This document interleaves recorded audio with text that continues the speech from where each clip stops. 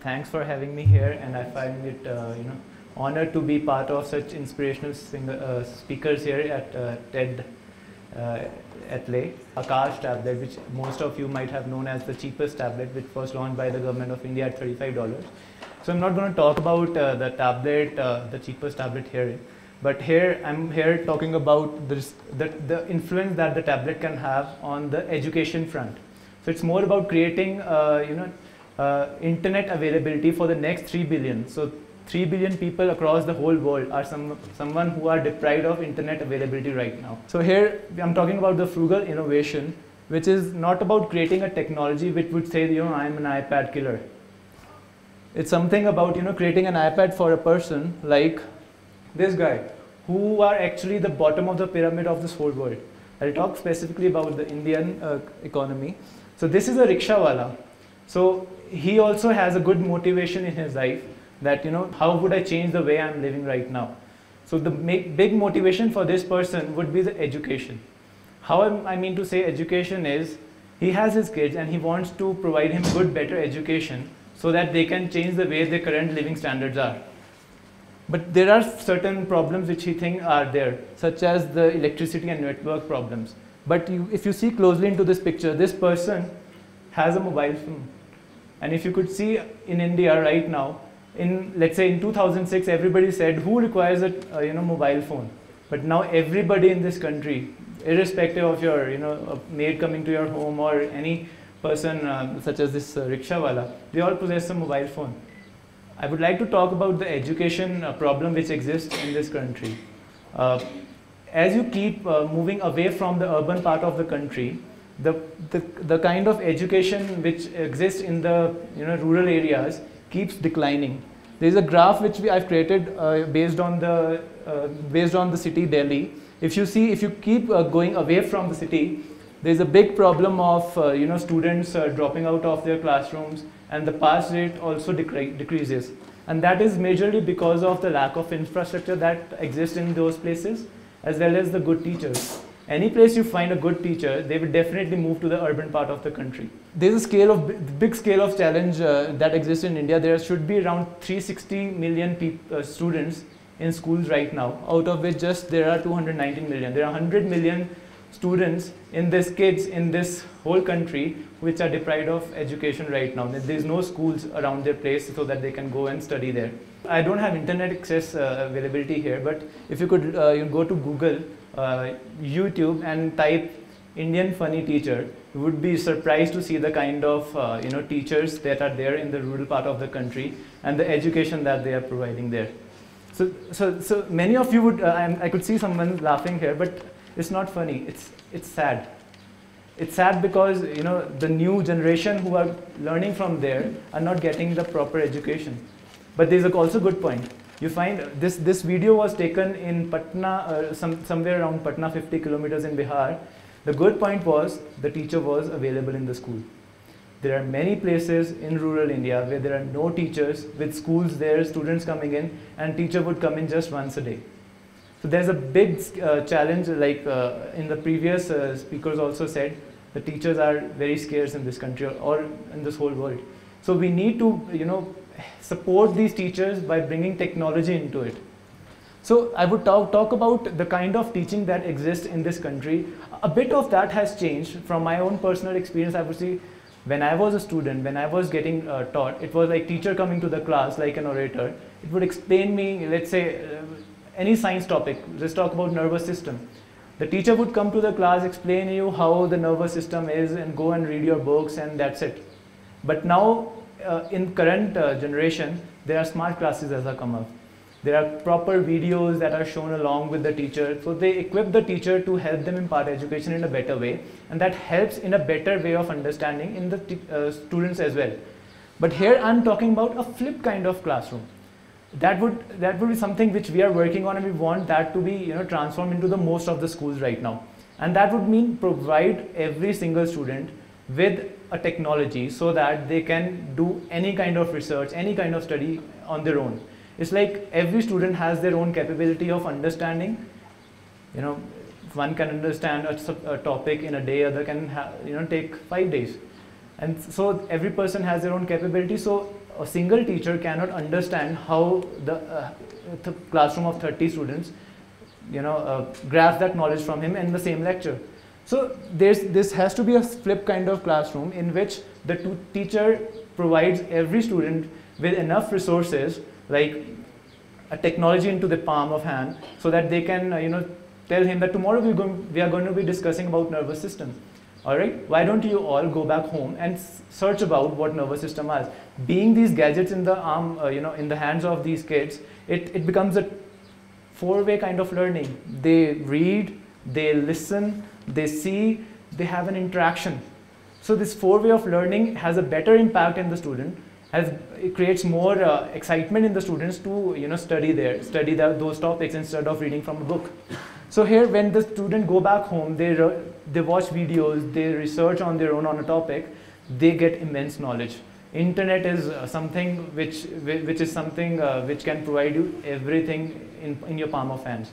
So when the student understands that this is nervous system, this is how it works, the next day when he comes to the class and the teacher is there and he's teaching that topic to the students, the interaction between the teacher and the student becomes very interactive.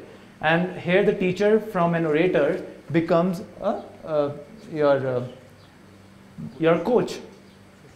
It's not an orator, it's a coach. A very good example, how do you teach a kid to ride a bicycle? You don't tell him that this is a paddle, this is a handle, you sit on this and then you ride the bike.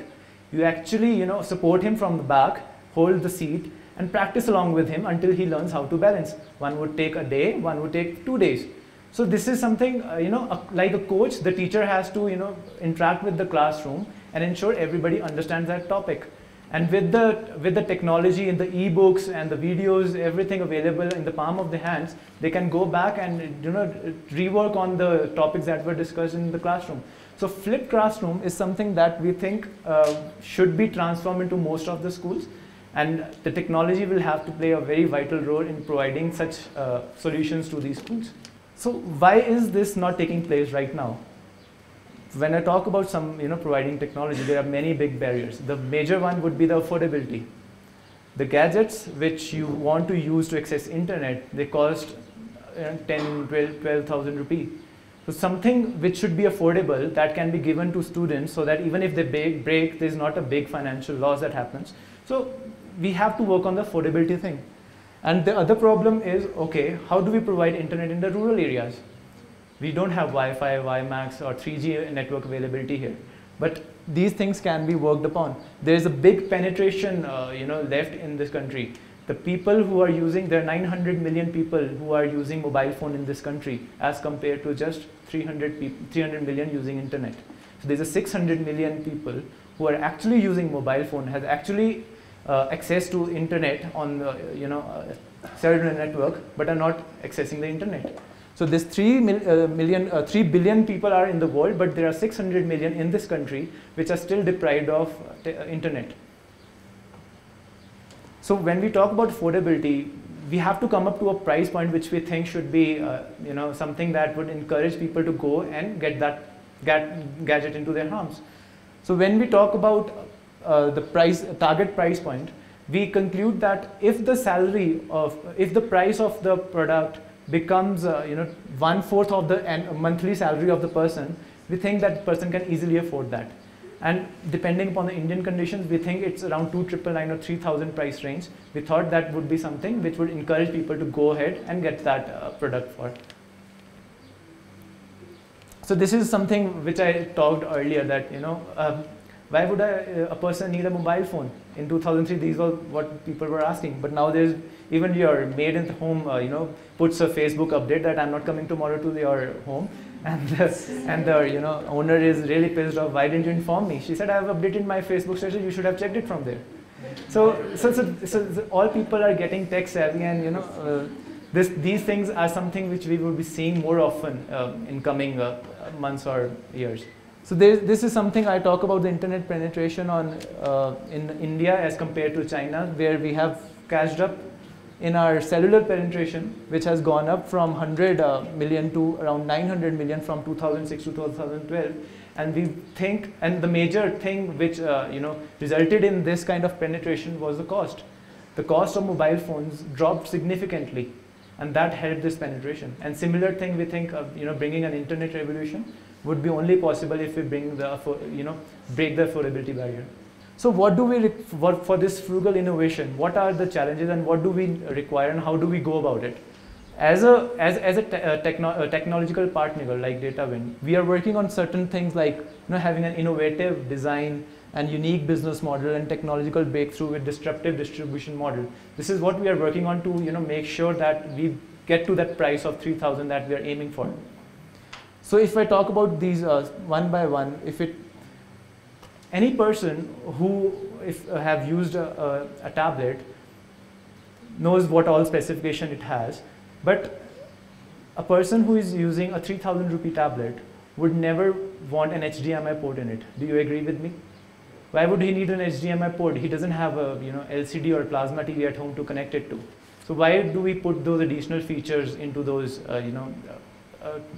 products?